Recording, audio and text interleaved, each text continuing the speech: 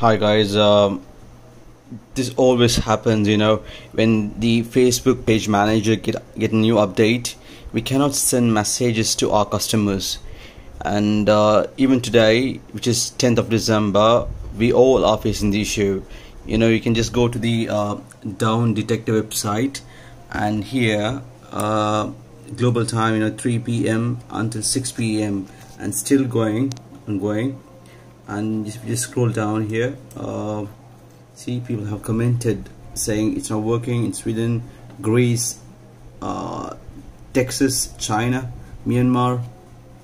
I don't know why the Facebook is doing this. It's so annoying, so annoying.